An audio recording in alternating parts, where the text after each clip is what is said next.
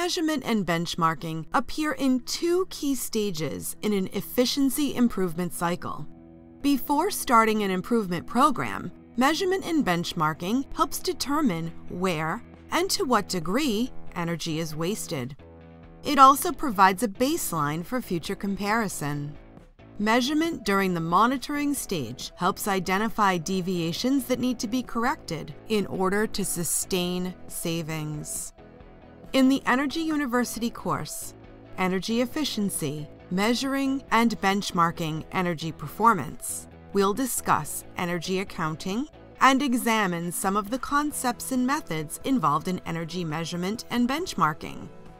We'll also explore the components of a utility bill and provide benchmarking examples to verify charges. If saving energy and money appeals to you, check out this Energy University course today.